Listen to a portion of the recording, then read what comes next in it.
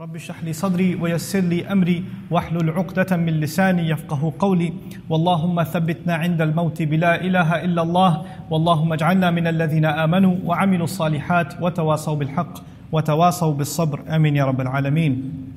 Allah Azza wa Jal in Surah Al-A'raf, the 7th surah of the Quran, which is one of the longest Makki surahs in the Quran, mentions towards the latter half of the surah that He Himself explains the ayat.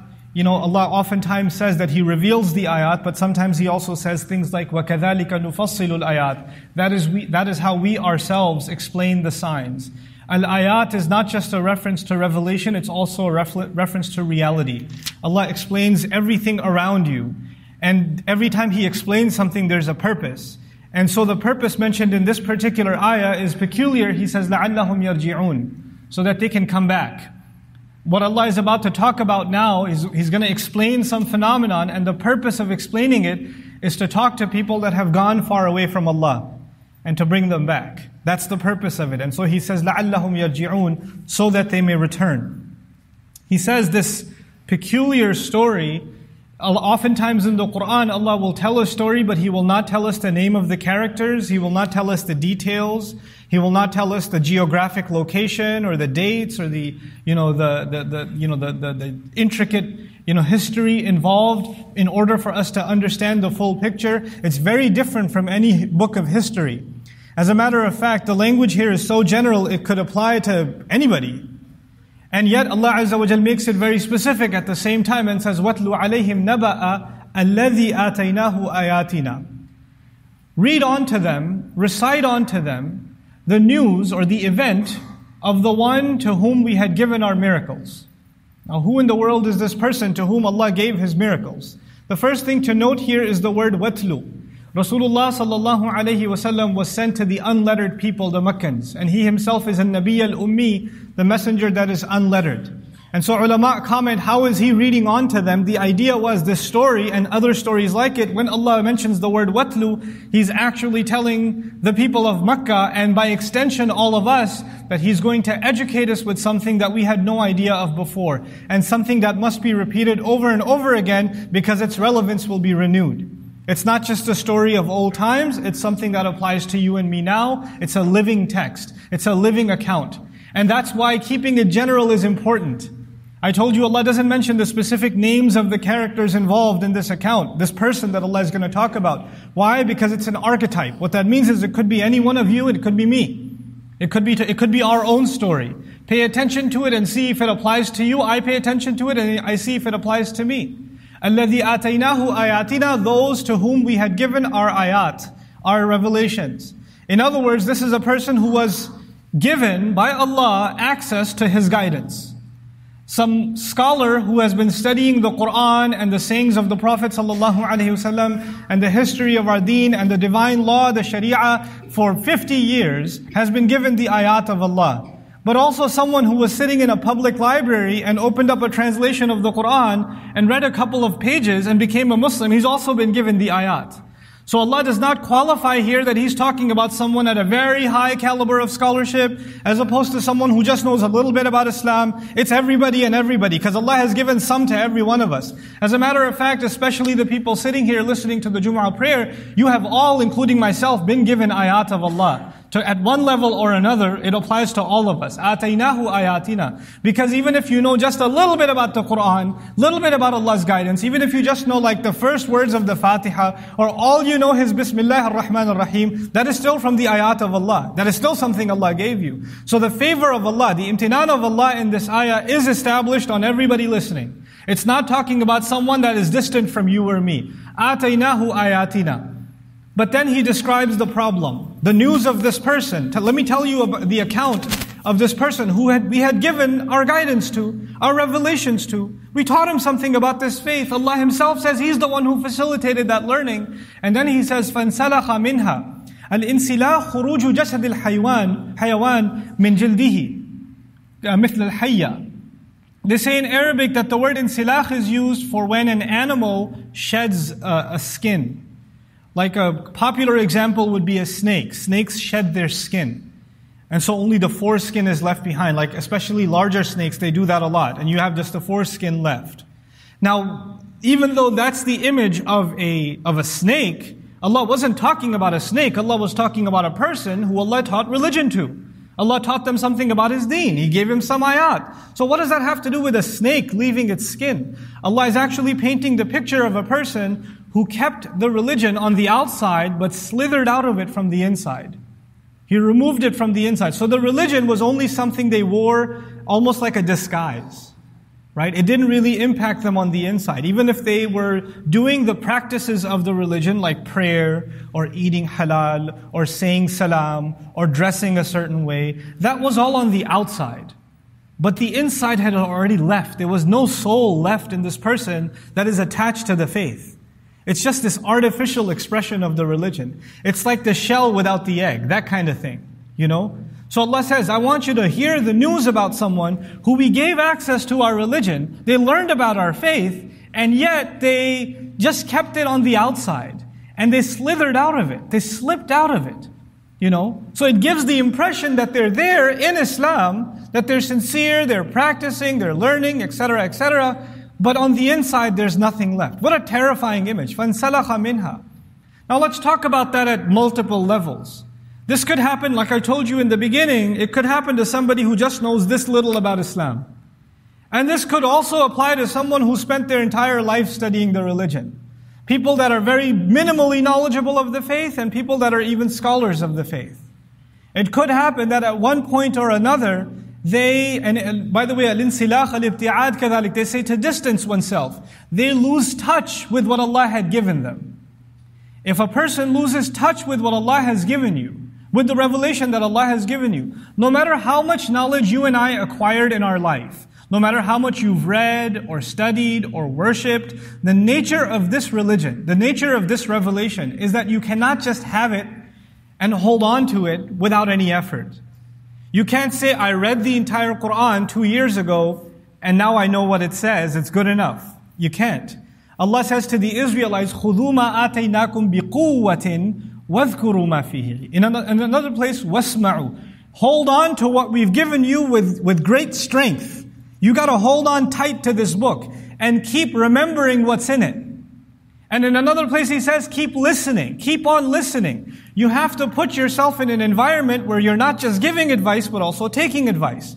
You're not just, I already know this stuff. You have to review this stuff. You have to reconnect yourself with the religion over and over again. Otherwise, from the outside, you're still knowledgeable.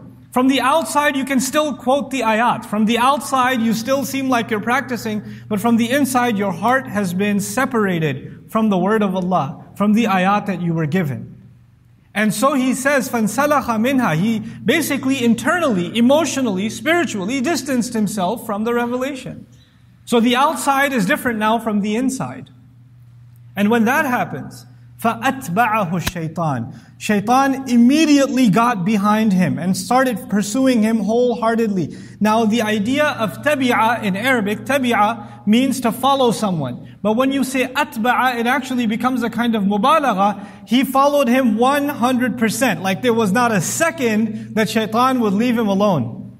We're learning something very interesting about shaitan now. We're learning that the people who come towards Allah, who Allah gives guidance to, when they start slipping, shaitan seizes the opportunity and he gets on your case like you become his main project.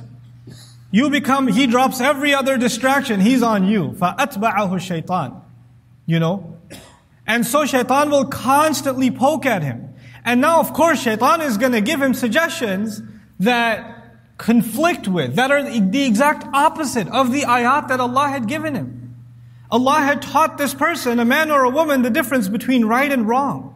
The difference between being courteous and caring and honest and generous, and between being selfish and self-righteous and deluded and all of these things. But shaitan will come and take what he wants you to follow, and he'll start making the revelation something distant from this person, and the disobedience to Allah starts becoming beautified. وَزَيَّنَ لَهُمُ الشَّيْطَانُ أَعْمَالَهُم. Shaitan beautified their deeds to them. And so as he starts doing that, what does Allah say? فَكَانَ مِنَ الْغَاوِينَ.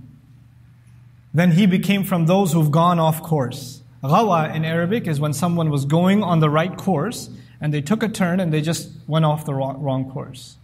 Ghaween, you took the wrong exit on the highway and you can't even get back on the highway. That's ghawin. Allah is describing a very scary phenomenon here. Shaitan is not, his project in this story, in this account, is not people that have forgotten about Allah, that don't believe in Allah. He's not talking about those people. He's talking about good people who have the ayat of Allah, and somehow they started slipping away, distancing themselves, and then shaitan got them good. And when shaitan is completely on your case, he will make you do things, even other people that are not even religious. They don't even do such things. And here's this person who's a person of faith, he's a person of religion, and he can stoop down to those levels. He can do things that weren't even expected of a non-Muslim. He can fall to those levels. يعني أسفل سافلين, the lowest of the low. And so as the ayat, as the story goes on of this person who slipped out of the ayat and shaitan got on his case, Allah mentions the tragedy. He says, وَلَوْ شِئْنَا لَرَفَعْنَاهُ بِهَا. Had we wanted, we would have raised him because of the knowledge we had given him, because of the ayat that we had given him. Biha. يعني بسببها. So Allah is saying that the ayat that Allah gave you, the point of them was to lift you up. The idea of lifting up is actually part of Qur'an's imagery. Other places in the Qur'an, like Surah An-Nur, Allah will describe three kinds of creatures on the earth. There are those like human beings, like the human being stands up straight. He stands up straight. And then there is yamshi ala arba', those who walk on four legs. Animals that walk on four legs. Yamshi ala batnihi. Minhum man yamshi ala batni. Those who walk on their belly, like a snake. Now here you see there's already an image of a snake mentioned. And the snake is closest to the ground. And a human being, as far as his face, his eyes, his body is furthest from the ground. The only thing touching the ground for us is our feet. Other animals, the ones that walk on their fours, they're constantly looking down. You notice? Because of the way their bodies are designed, they're constantly focused towards the earth. So the lowest of the animals is the snake. And Allah is now describing, had we wanted, He could have been a human being standing up straight. لَرَفَعْنَاهُ بِهَا. Like Allah created the human being. And by the way, when human beings look up, they look up at the sky. They have higher goals. We aspire to things that come from the heavens. As opposed to like animals whose only pursuits are on the earth, they only look down. They're not looking up. They don't look forward. أَفَمَنْ يَمْشِي مُكِبًّا عَلَى وَجْهِهِ أَهْدَى أَمَّنْ يَمْشِي سَوِيًّا عَلَى صِرَاطٍ مُسْتَقِيمٍ, like in Surah Al-Mulk. How can someone who just has his face buried into the ground be compared to someone who stands up straight? This is the imagery of the Qur'an in these ayat.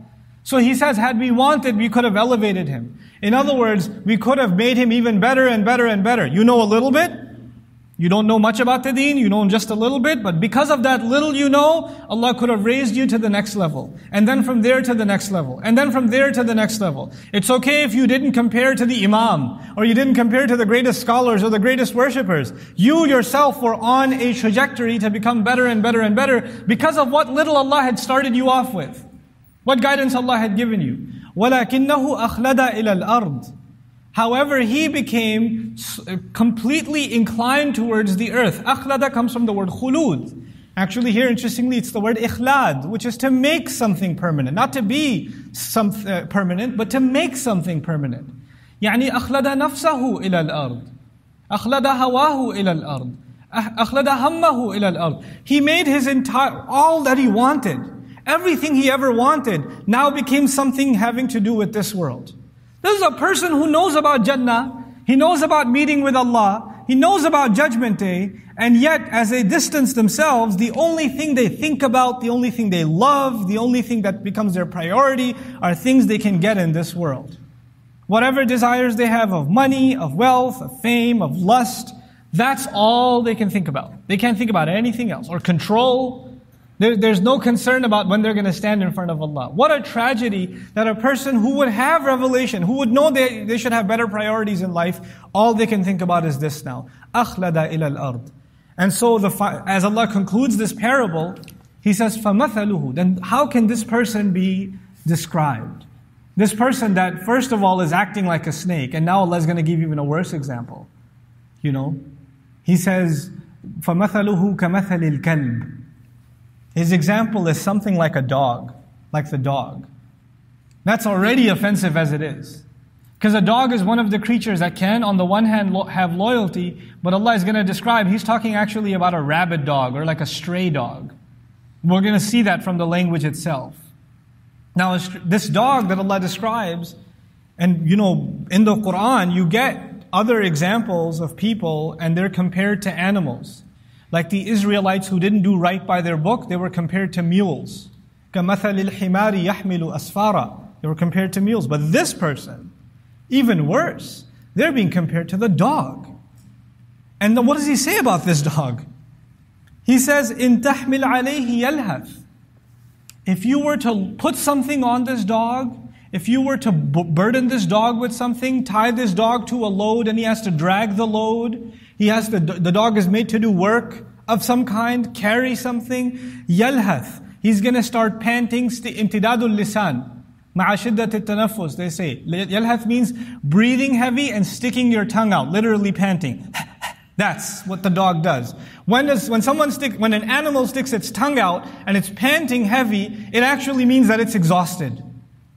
So Allah says, very specific language. He says if you put a load on it, it's going to start panting. وَإِن تَتْرُكْهُ, and if you were to leave it alone, يَلْهَث. It'll start panting, it'll keep panting anyway. It'll stick its tongue out and drool anyway. What in the world does that mean? What does that have to do with you and me and a person who had guidance? That Allah gives this strange image of a dog that is being made to do a lot of work and it's panting, or if it's left alone, it's still panting. The idea of lahath, of panting, is actually a kind of disturbance. A creature, a human being, any animal doesn't pant until they're disturbed, overwhelmed, bothered, unsatisfied, thirsty. This is the image of someone that's unsatiated, unfulfilled. And so our ulama commented exhaustively on this. The use of the word hamal, to load onto it, to put a responsibility on it, is used in the Quran for revelation. This person becomes like a dog. When they hear about the religion now, they start getting bothered. Like, this is a religious person. This is a person who knows about the deen, but since they've shed away from it, now even when they hear a reminder about what's right and wrong in their faith, internally they don't like it anymore. They're bothered by it. They're disturbed. They can't even find peace in prayer, in the gatherings of Muslims, in learning. They can't. And so they want to get away from this company and they want to slither away to some dark company, some bad environment. But when they go there, of course, they're still disturbed.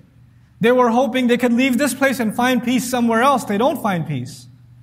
Others have said this has to do with their unsatiated thirst. Like when they become worldly, then Allah Azza wa Jal makes their thirst for the world unending. Shaitan got behind them, they allowed shaitan to get behind them, and now basically shaitan makes them want to consume and consume and consume, even if there's no more to consume.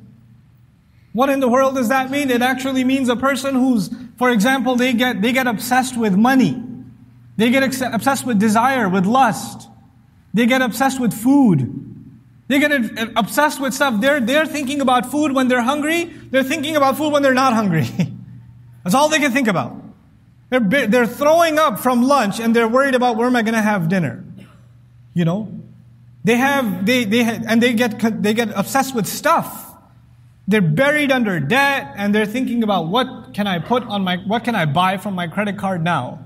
What more can I get? People become indulged in unhealthy things and they can't stop themselves, like a dog can't stop itself from panting. Whether there's a reason to or not, whether there's a need or not, whether it's justified or not. And so as this hideous image is brought to a close, Allah Azza wa Jalla says, ذَلِكَ مَثَلُ الْقَوْمِ الَّذِينَ كَذَّبُوا بِآيَاتِنَا. That is the example of people who called or who considered our miracles a lie. The phrase الَّذِينَ كَذَّبُوا بِآيَاتِنَا in the Quran is used for disbelievers. It's not used for believers. And here in this ayah, it's actually started off talking about someone who actually believed. And then says, these people at this point, they are no different as far as Allah is concerned than disbelievers. What's the point? You were given this revelation so you could live like a human being, not like an animal. Not like you have an impulse and you follow it. If you couldn't do that, if you couldn't live up to that, then what's the point? How are you any different than anybody else? just pretending to abide by revelation, to have reverence for the book of Allah on the outside, and not abiding by any of its teaching on the inside. الَّذِينَ كَذَّبُوا بِآيَاتِنَا. And so I'm just baffled by how Allah Azza wa Jal concludes this ayah. فَقْصُصِ الْقَصَصِ لَعَلَّهُمْ يَتَفَكَّرُونَ. Tell multiple stories so they can think. That's how the ayah ends. Tell multiple. Al-qasas, the plural. In other words, this phenomenon is not one phenomenon. It's going to happen over and over and over again. There are going to be people around you that used to be religious and then just disappeared. From a, just secretly not abiding by their religion to outright just not even abiding by it at all. There are going to be, stories like this that are going to happen all around you. Think about them, لَعَلَّهُمْ يَتَفَكَّرُونَ, so they can think deeply. Think deeply. Am I heading down this path? Why does a person have to think deeply? Every time in Quran Allah asks you to think deeply, it's actually about yourself. Look up the word tafakkur in the Quran. Every time. It's actually about yourself. Somehow it comes back to you. When this ayah ends, instead of you and I thinking about some other horror story of somebody else, Allah is saying, tell them those stories so they're not the next horror story. So they're not the next ones to fall down these traps. Among those who cited how this ayah applies, I'll leave you with this thought. There are people who Allah has made the study of the religion easy. Like this is even the stories of people at the time of Rasulullah sallallahu alaihi wasallam. People who learned the Bible, learned Arabs, who learned Hebrew, studied religion, became more convinced of the idea of one God. They were okay with all of that, but they weren't so sure about Muhammad Rasulullah sallallahu alaihi wasallam. And they came and they said, Aslamtu bil Hanifiyya. I'm okay with this one God concept. I like this concept. I don't like shirk either, but I'm not so sure about you. I'm not so sure if you're a messenger. They would say to the Prophet ﷺ. And Rasulullah would challenge them and show them guidance and give them the proofs. And those people, it would become clear later on that their study and their infatuation and their interest in the concept of religion was something else. And their personal insides were something else. And Rasulullah sallallahu alaihi wasallam had the foresight, the insight actually, to catch it and say, what you have on your tongue is not what you have in your heart. They're two different things. And they became some of the worst enemies of Islam. There are people to this day who slither out of the teachings. Like when I was doing some Islamic studies at a university, we had professors, non-Muslim professors, that are like, they've studied the Quran for decades. I mean, they're very, very knowledgeable in Quran. And they're even as willing to go as far as to say, it can only be divine. It can only be from God. It's not even human. You went that far, that's practically saying you're Muslim. So I would just come out and say, so what's keeping you? Well, it's remarkable really, but it's something to consider, isn't it? That's it. You can't take the next step. You can't do it because you've been given so many ayat, but you just don't want to make the commitment because it requires change. If you accept this, then you're going to have to make changes. Allah says, "Bal yuridul insanu liyafjura amamahu." That's the real reason. People just want to keep doing whatever they feel like doing. That's the real reason. They just have some stuff in front of them and they want to be impulsive and do it and not think about the consequences. When you accept this religion, every time you say something, every time you do something, every time you're about to take an action, every time you're about to make a transaction, you're going to think about the consequences. You're going to stop yourself. وَنَهَا النَّفْسَ عَنِ الْهَوَى. He stopped himself from following whatever thought came in his mind.